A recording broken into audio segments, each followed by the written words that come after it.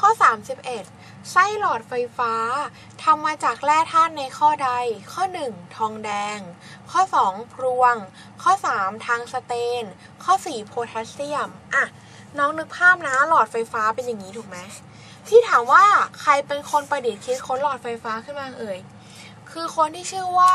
เซอร์ทอมัสเอดิสันถูกไหมเมื่อก่อนเนี่ยการที่จะคิดทำไงก็ได้ให้มีไฟฟ้าเนี่ยน้องก็พยายามคิดถึงสิ่งใกล้ตัวก่อนถูกไหม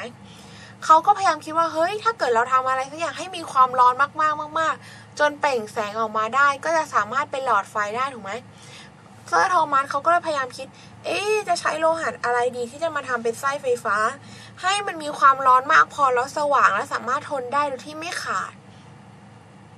แต่ก็ต้องสามารถทนได้ระดับหนึ่งที่ไม่ทำให้มันเกิดการลัดวงจรเกิดเป็นปัญหาถูกไหมเขาก็พยายามเรียนโลหะหลายชนิดทั้งนำไฟฟ้าได้แล้วก็อะไรนำความร้อนได้ดีมีคุณสมบัติอะไรมากมายที่เขามาลองสุดท้ายและธาตุอันสุดท้ายที่เขามาใช้แล้วเขายอมรับว่าเฮ้ยมันดีก็คือใช้สิ่งที่เรียกว่าทางสเตนเพราะว่าอะไรทางสเตนเนี่ยนอกจากเป็นโลหะที่หาได้ง่ายราคาไม่แพงถูกไหมเพราะฉะนั้นถ้าเขาจะทำมาขายเขาต้องทำให้มันขายในราคาที่พอเหมาะถ้าเป็นสมัยก่อนก็คือทางสเตนเนี่ยเป็นโลหะที่หาง่ายราคาไม่แพงและจุดเด่นอีกอย่างหนึ่งก็คือมันไม่ใช่อะไรที่ขาดง่ายก็คือมีจุดหลอมเหลวสูงจุดหลอมเหลวทำไมถึงต้องดูที่จุดหลอมเหลวเพราะว่า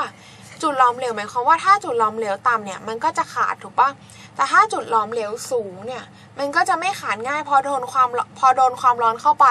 มันก็จะทนถูกไหมชั้นไส้หลอดไฟฟ้าเนี่ย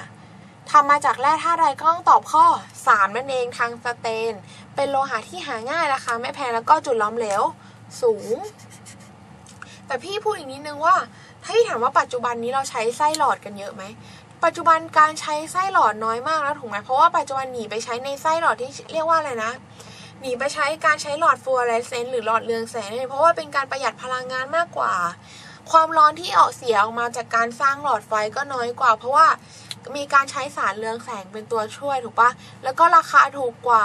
เสียน้อยกว่าอายุการใช้งานก็มากกว่าปัจจุบันเขาเลยรณรงค์ให้มาใช้หลอดฟลูออเรสเซนต์หรือหลอดเรืองแสงมากขึ้นความสัมพันธ์ของหลอดไฟฟ้าที่มีไส้ก็จะลดลงไปเรื่อยๆนั่นเองฉะนั้นข้อนี้นะเขาถามว่าหลอดไฟฟ้าทำจากข้อไส้หลอดทำจากข้อใดก็ต้องตอบข้อ3นะคะ